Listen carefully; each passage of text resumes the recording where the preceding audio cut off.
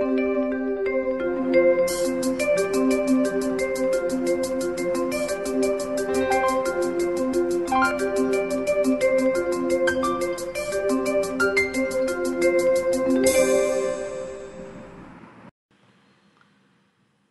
students, in today's lecture I am going to discuss about the other techniques or other methods used to generate high voltage DC in high voltage laboratory. In previous lecture we have discussed the working of the half wave rectifier and full wave rectifier circuits used to generate high voltage DC. So in rectifiers like high voltage rectifier circuits like half wave and full wave rectifiers, the output voltage that we are getting is somewhat lesser than the maximum voltage supplied by the high voltage transformer.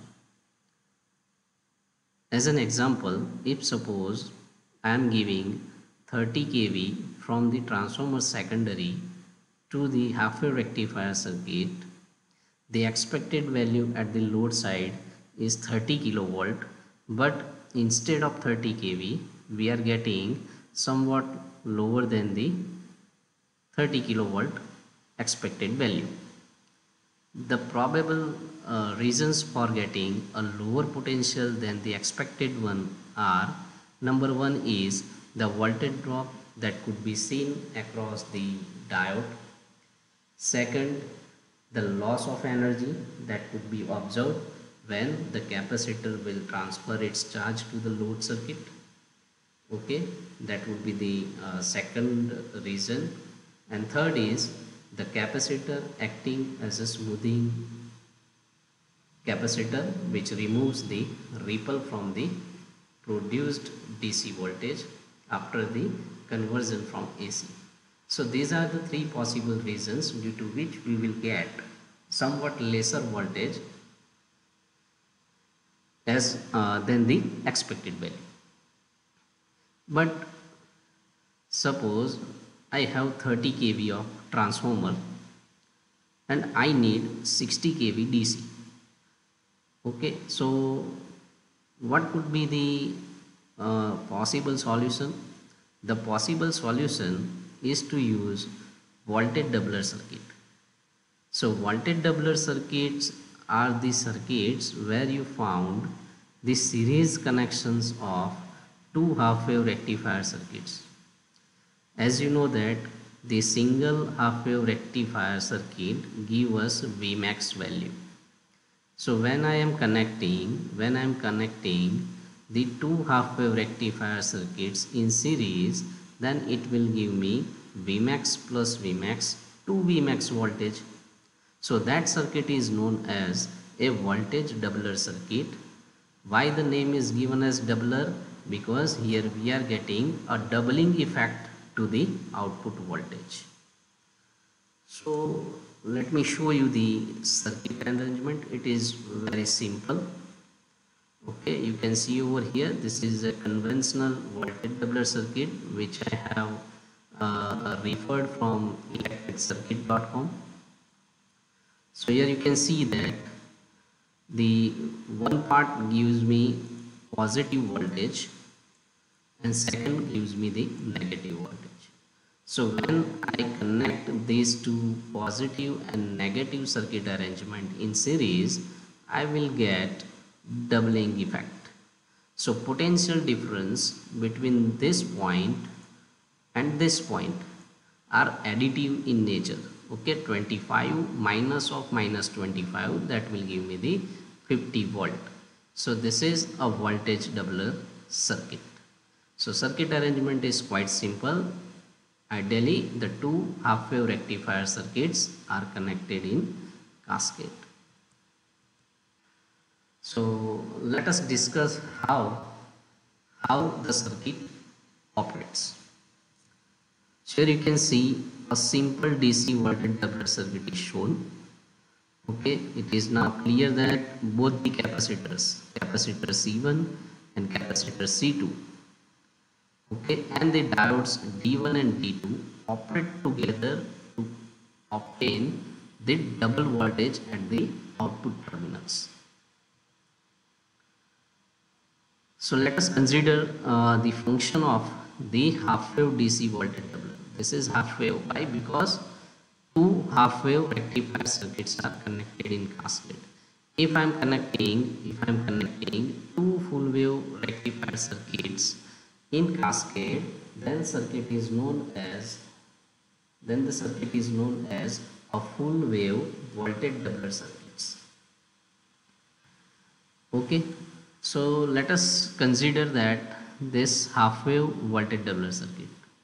So during this first half cycle, it means, let us consider this is point A and this is point B. Okay, so now during the first positive half cycle, you can see that there is a charging of this capacitor C1 to Vmax value. Why? Because the circuit is now closed through this diode D1 during the first positive half cycle, or during first half cycle the D1 will start conducting, so acting as a closed switch, whereas D2 comes in a reverse bias condition, so now it is acting as an open switch. So in this case you can see that this transformer will now not supplying the load because D2 is open. So this portion, okay, this portion is now kept out of the circuit because of non-conducting mode of D2 during the first half cycle. So now your capacitor will, now as there is no load is connected, the capacitor will charge to the Vmax value. Okay, but now as the wave is approaching from positive half cycle to the negative half cycle, what exactly happens? Point A becomes negative with respect to point B. It means that now the direction of the current is reverse. So in this case now D1 comes in a reverse bias condition, so this will be now out of the circuit. So the potential that we can observe over here, is double. How? Because this is Vmax and here the capacitor is also charged with Vmax value. So the potential difference between these two terminals, suppose this is the point C, okay, that is 2 Vmax value. So this potential will now charge this capacitor to a 2 Vmax of voltage. So when the load is not connected, the capacitor will kept its charge to a 2 Vmax value. But as now when the load is connected, you can see the capacitor will now discharge. It means it will transfer its charge. Okay, here you can see this is a discharging phenomena of the capacitor. It means that the voltage across capacitor is now reducing as it now delivers to the load. When the voltage across capacitor becomes lower than the supply voltage, again the previous operation is performed. So again it will charge the capacitor to a 2 Vmax value and then repeated the process. So this is how the doubling voltage is observed when the two half wave rectifiers are connected in series. Okay, so during the forward bias state, it will charge the capacitor C1 equal to the peak value of AC secondary voltage. The capacitor is unable to get discharged because here you can see that the D2 during first positive half cycle or during every positive half cycle comes in a reverse bias condition. So this capacitor C1 during this positive half cycles is now unable to get discharged because of the unavailability of the path. So it will remains in a fully charged condition. During the negative half cycle, the diode D2, because this is the direction, so direction of the current. So during negative half cycle, the D2 comes in forward bias condition. So now it starts conducting.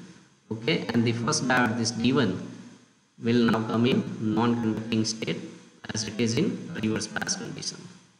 So reverse biased diode D1 will now block discharging of connected C1 and forward bias D2 will allow the charging of capacitor C2.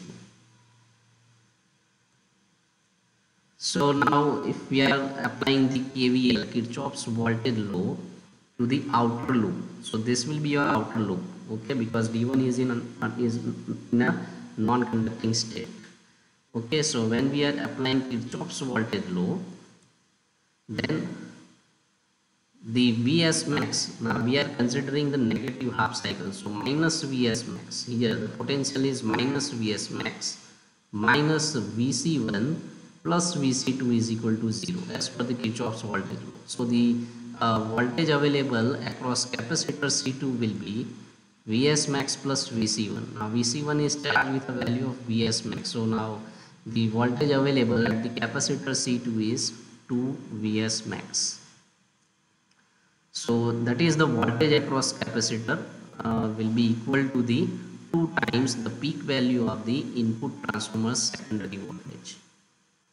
So the charge transferred by this capacitor C2, okay, we have derived the equation for the charge transferred by the half wave rectifier circuit. Now as two circuits are connected in series, so the charge transformation is also double. So charge which is transferred by this capacitor C2, okay, during its discharging phenomena is 2 C2 delta V. So delta V is equal to I upon 2 FC2. Okay, whereas the voltage drop that we are assuming from 2 V max value is, as you know, that Q is equal to CV. Okay, so V is equal to Q by C. So Q upon C1, that will be the voltage drop that you can observe across the capacitor C1, that is I upon FC1. So the total mean value of the voltage drop is delta V, that is the ripple voltage magnitude, plus capital delta V, that is the voltage drop across this C1.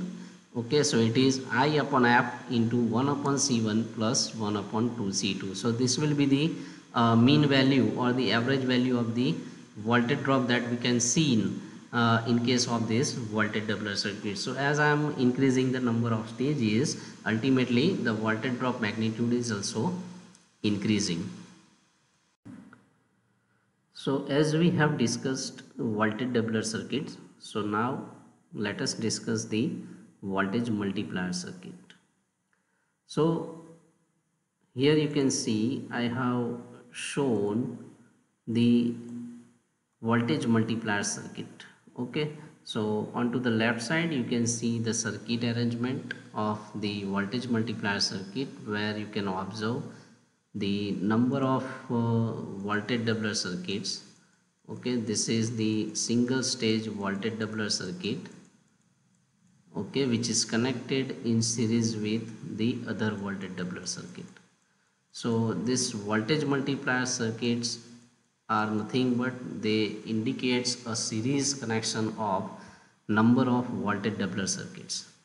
So this voltage multiplier circuit was invented by Cockroft-Walton, and based on his name the circuit is well known as Cockroft-Walton voltage multiplier circuit, which is used to generate the higher voltage DC for various applications.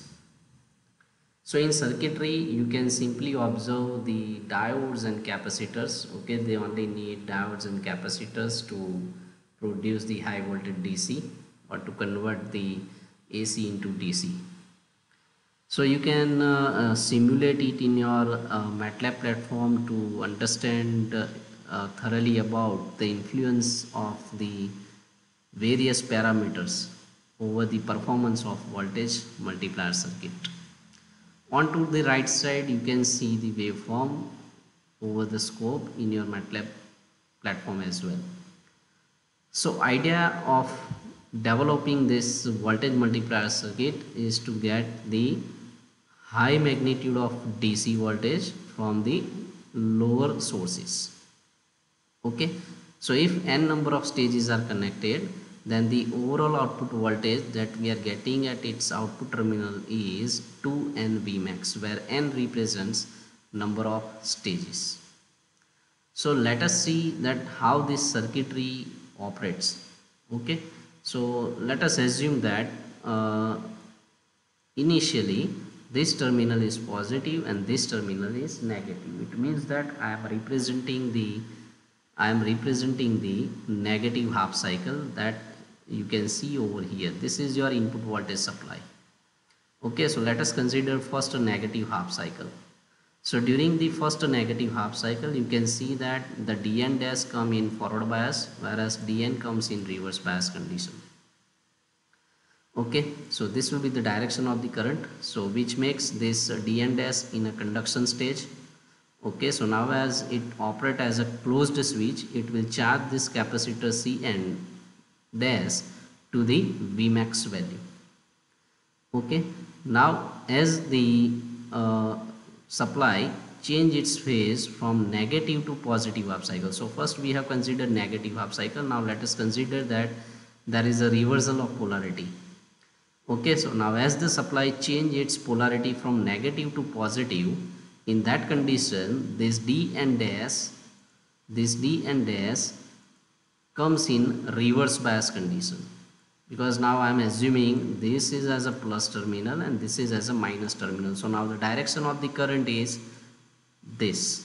Okay, so now as this is the direction of the current, for this polarity the DN dash comes in a reverse bias condition and DN comes in forward bias. So it is now acting as a closed switch.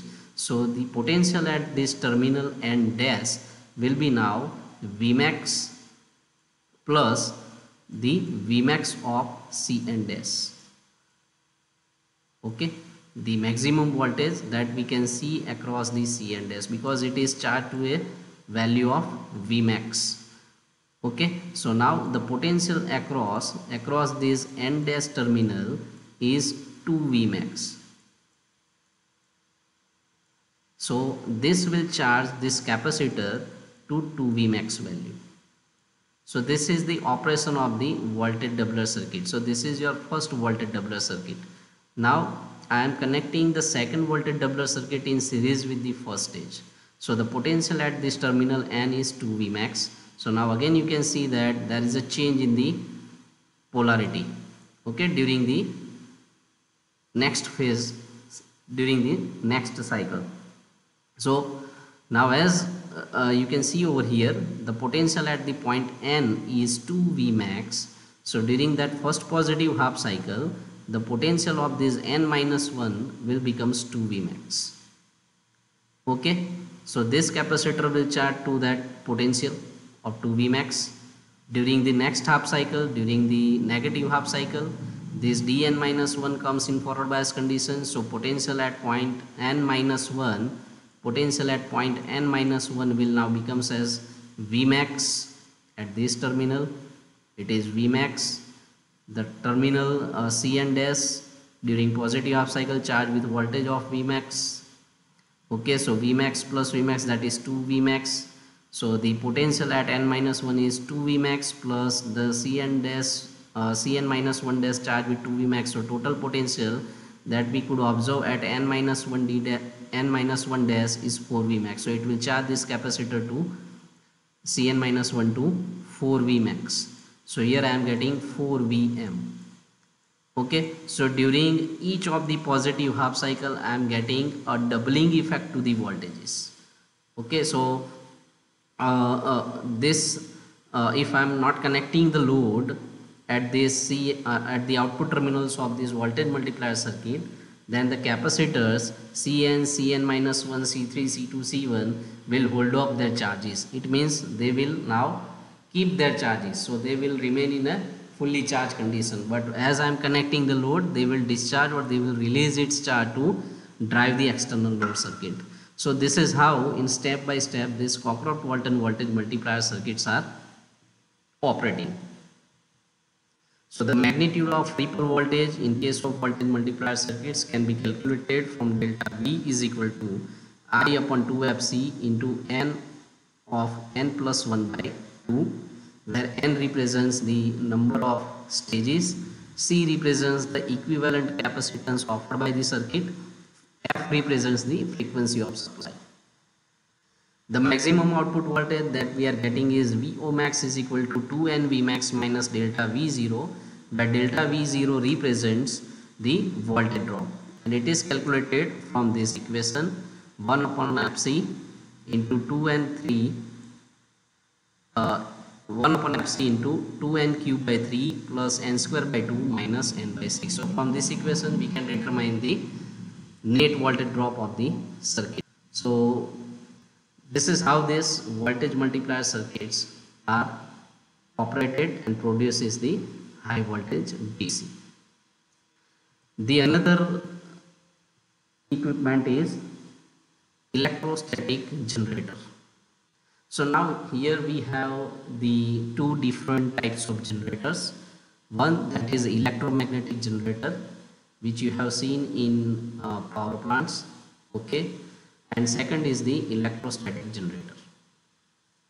So what is the difference between the electromagnetic generator and the electrostatic generator? The electromagnetic generator works on the principle of electromagnetic induction, whereas the electrostatic generator works on the principle of electrostatics. Okay, so in electromagnetic generators, the current carrying conductors are moving against the electromagnetic forces which are acting upon them. Okay, and they will induce the EMF.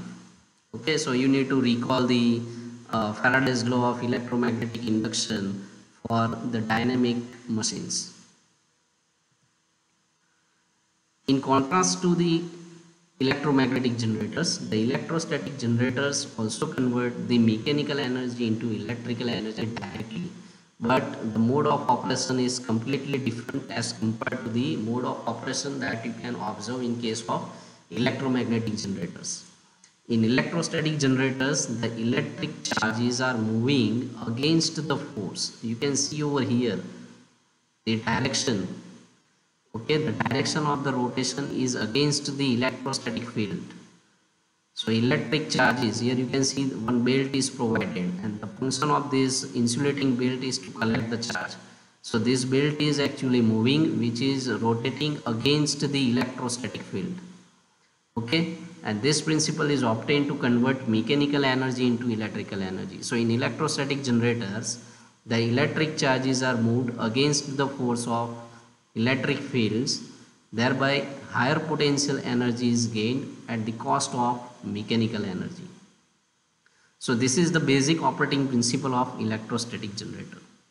So in your 12th standard, you might have studied about the Van de Graaff generator, which is a type of electrostatic generator, okay, which is converting the which is used to produce the high voltage DC.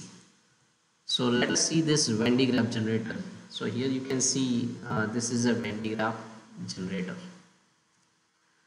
okay, where you can observe the one hollow metallic sphere. This is the high voltage electrode. Number 1 represents the hollow metal sphere, okay. Second represents the upper comb shape electrode. The requirement of this comb shape electrode is to collect the positive charges from the insulating belt, okay. These 3 represents upper roller or the upper pulley, okay. It is generally made up of acrylic glass. Then 4 represents the side of the belt which consumes the positive charges. 5 represents the other side of the belt which contains the negative charges. 6 represents the lower roller, which is of metallic material. 7 that will represents the lower electrode which is connected to the ground. 8 represents this spherical device which collects negative charges from insulating belt, and 9 number that you can represent it as a spark. So these are the components of the Van de Graaff generator. Now let me show you the working of the Van de Graaff generator.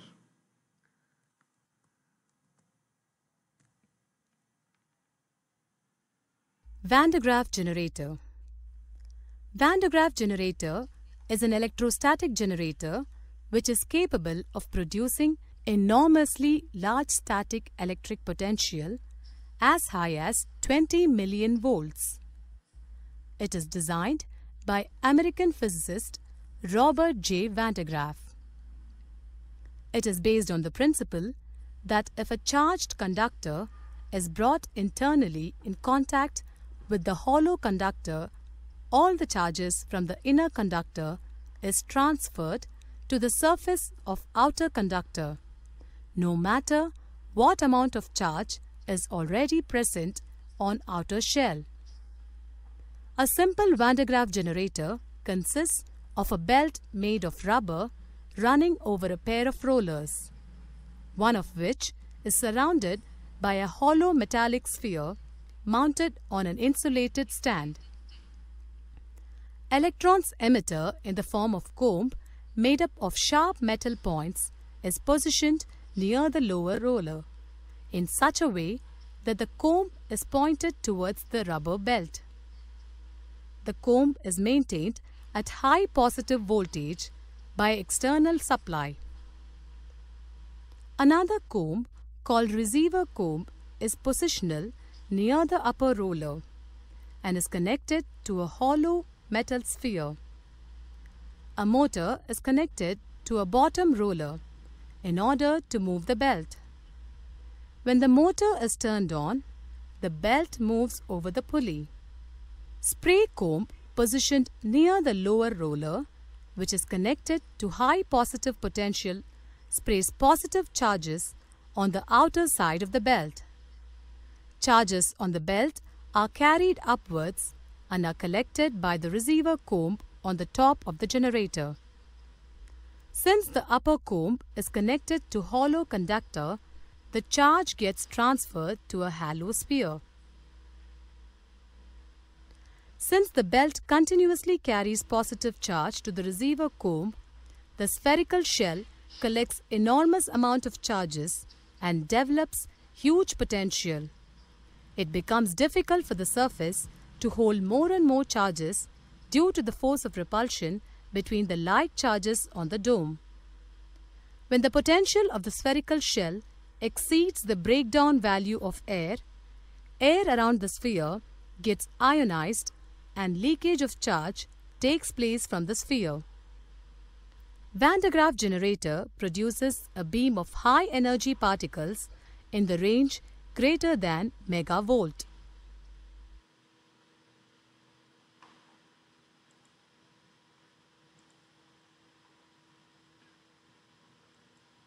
So this is how the Van de Graaff generator operates. So as you have seen in video that the charge is sprayed onto the insulating moving belt from the corona points, generally at a potential of 10 to 100 kilovolt above the earth, and is removed and collected from the belt connected to the inside of an insulated metallic electrode through which the belt gets moved.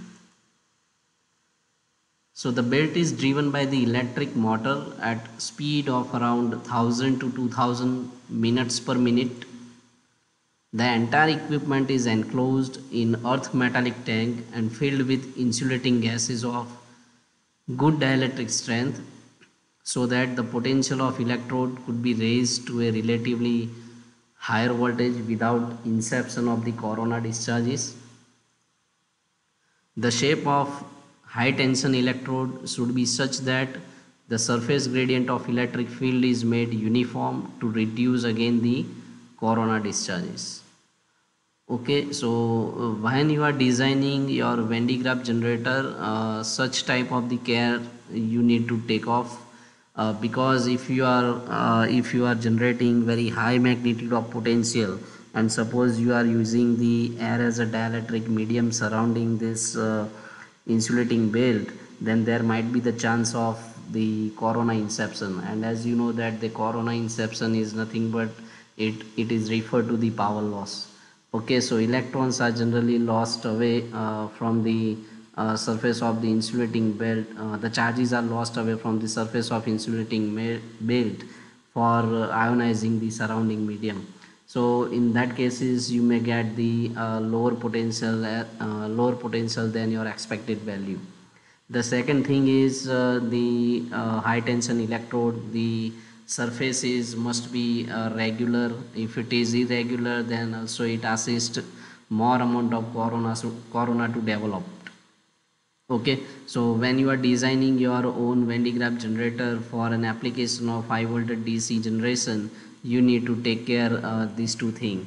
Okay, generally the Venn diagram generators are known to be the high voltage but low power output devices. So to increase the power output, we need to think of to increase the current value. Okay, and the current in Venn diagram generator uh, uh, uh, current in Venn diagram generator is substantially low. So to raise that potential, okay, to raise the power output, we need to increase the current value as well. Okay, so in case of Venn diagram generator, the current normally depends upon the three factors. One is the charge density, second is insulating belt width, and the velocity of the belt. So uh, by modifying any of the properties, you can increase the current level. As a result, according to P is equal to V into I, you can increase the output power of Venn diagram generator as well.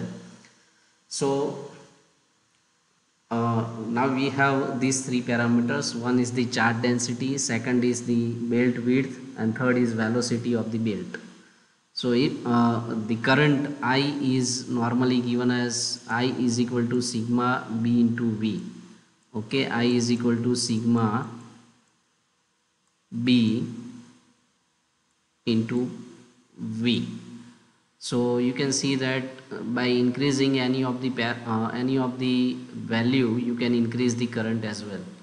So if suppose I am increasing the velocity, then I cannot see it as a feasible solution, because if I increase the velocity of the belt, then enormous vibrations may create it. Okay, may create it, and this enormous vibration may destroy the insulating belt. So it is not a feasible solution to increase the current by increasing velocity of the belt. Second is width of the belt. So if I am increase the width of the belt, of course I can collect the more amount of charges, but onto the opposite side, by increasing the width of the belt, ultimately it increases the weight to the motor through which we are driving the belt. Okay, so as the width increases, weight of the belt also increases, which may create overheating problems to the rotating machines. Okay, so again we cannot find it as a feasible solution. So we have only the one parameter through which we can easily increase the value of current, and that is to increase the charge density. Okay, so as you can see that charge density sigma is broadly depends upon the relative permittivity of the insulating medium that is being used in the metallic enclosure. Okay, so if we are selecting the electronegative gases which have the large value of epsilon r compared to the natural gas, then we can increase the value of the current. Okay, so generally if we are considering enclosed metallic structure for this Venn diagram generator, normally the gases of high dielectric strength is selected. Okay, so that we can maintain the charge as well as we can avoid the inception of the corona discharges. So when you are designing your Venn diagram generator, you need to take care of this as well. Okay, the belt width and the velocity being limited by these mechanical reasons. So only one feasible solution is now present, and that is the charge density. So current can be increased by having the higher value of charge density.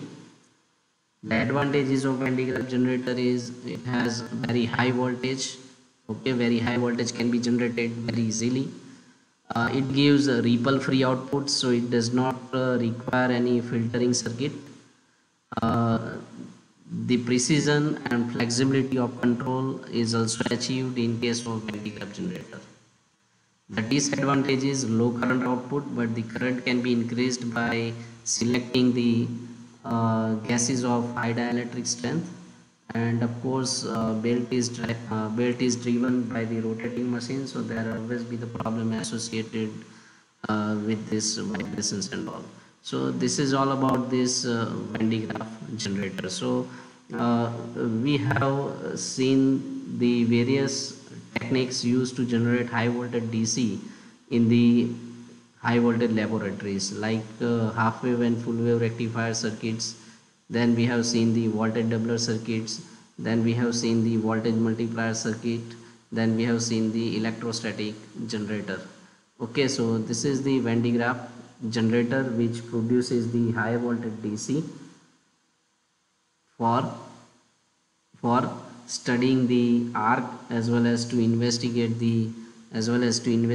the DC stress performance of the high voltage insulation. Thank you.